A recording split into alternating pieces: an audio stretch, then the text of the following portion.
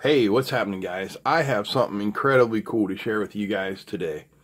This is from the company called Browey, and this is the PN C600. It is a 600 watt, about 700 watt, continuous 1200 watt max portable power station. And here is just what is incredibly cool about this. The solar panels are built in. I love it because I've done reviews on a bunch of portable power stations in the past, and they're all great. I mean, you know, you have a little box you carry around with you that gives you AC power wherever you want. DC power too, but you know, AC is what we're after, I guess. So anyway, the biggest problem with those things are the portable solar pans that come with them, especially like the 100, 200 watt panels. They're huge, they're heavy, it's a lot to move. This thing here is a lot lighter. So this guy's weighing in at 10.5 kilograms, which is what, 23, 24 pounds, somewhere in that area. You don't get the dog hair. You have to supply your own dog hair. But anyway, this thing at 23 pounds, let's see some specs here. The battery capacity is 614.5 watt hours. The size on this is 436 by 339 by 142 millimeters, 10.5 kilograms. Certified UL, CE, FCC, ROHS, PSC, MEDI, and UN 38.3. Now, on our output specifications, and we're going to go into all this more, I'm just hitting over the basics for you.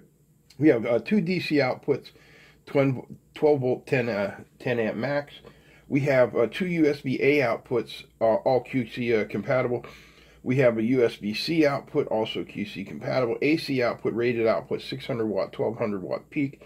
Sine wave output, 110 volts, 5.45 amps, and a car output with a 10 amp max. So let's take a look here at some of the outputs. All right, now this thing, which is the size of like an early 1990s laptop, has all of our inputs and outputs and controls over here. And if we just kind of go like this and get us a, we're looking about 5.5 inches wide. So it's nice. It's, you know, the size of a big briefcase, I guess, satchel. All right, so I'm going to come in a little bit closer here so you guys can see more or less what's going on. And we'll power it up just by hitting this button here. And you can see we are fully charged. And we'll find out under this little waterproof cover here, we have USB-C. And then we have our two USB-A. We have 18 watts, 65 watts on that USB-C. That's really nice. Now down here we have our DC outputs. We have an input and then we have two outputs there. We have your basic cigarette lighter type output there. And 110 volt pure sine wave outlet there. Now, my friend Jim was over yesterday. Hello, Snow.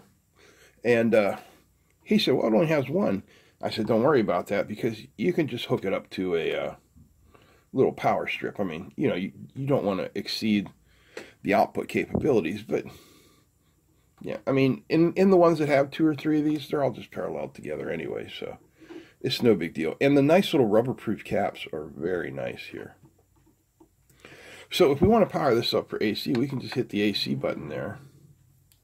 And you see it's come alive.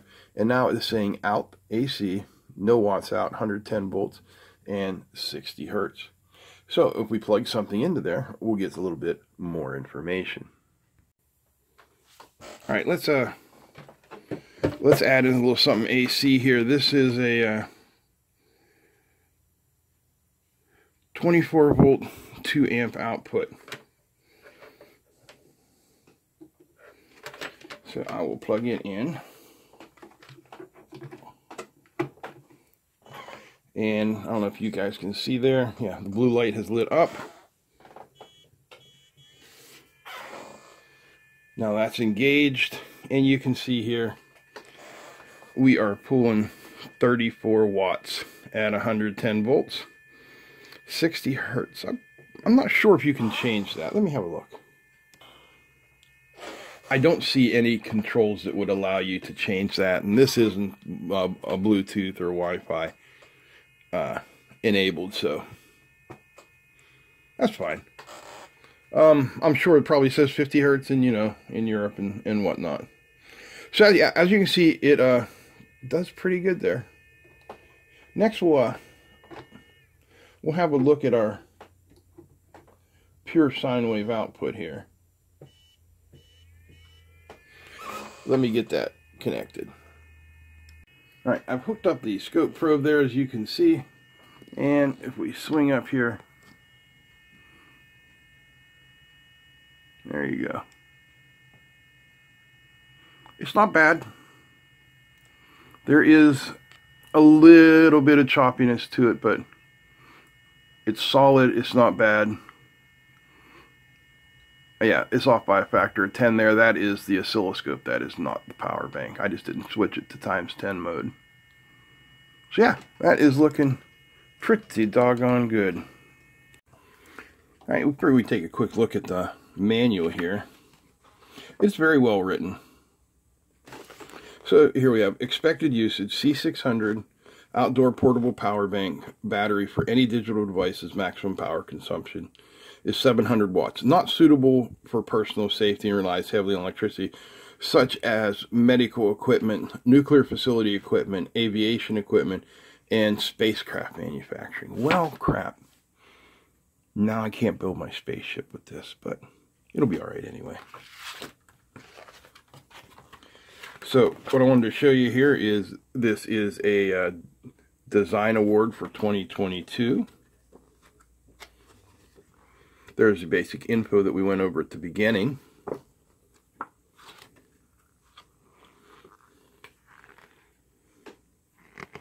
You guys can pause these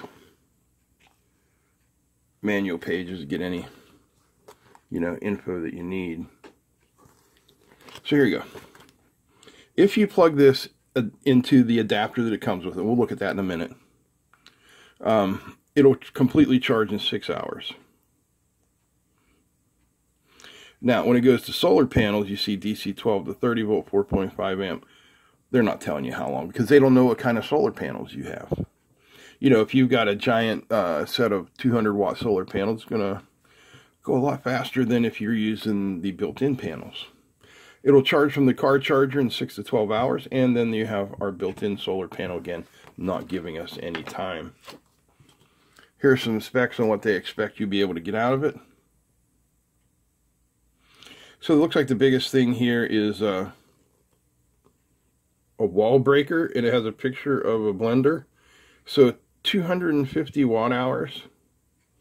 It'll run it for 2.4 hours. And then they've chosen some strange ways to make comparisons, but okay. Battery protection mode.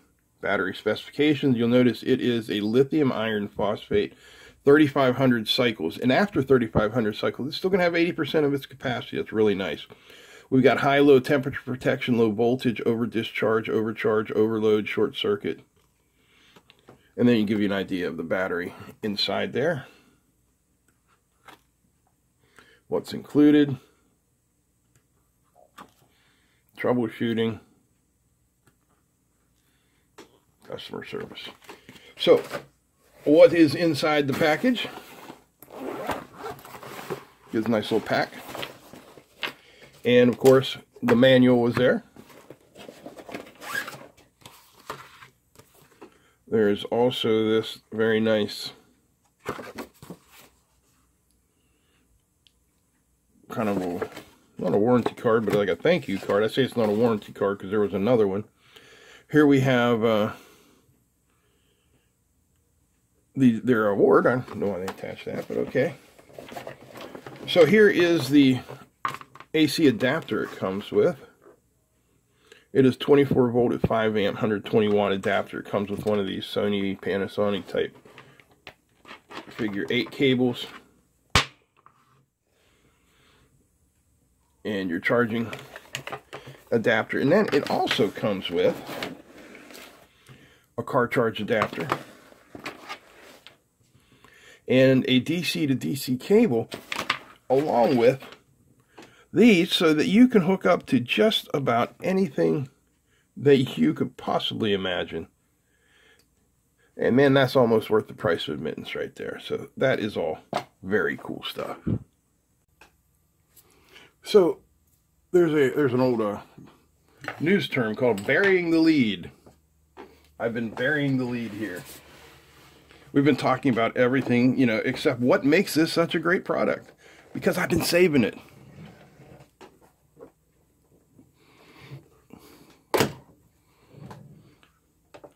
That is what makes it such a great product. Hang on, we're going handheld here. Look at that.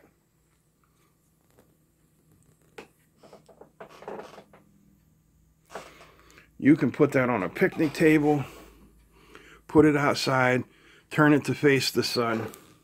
It has a built-in stand. Yeah, I mean, it's fantastic.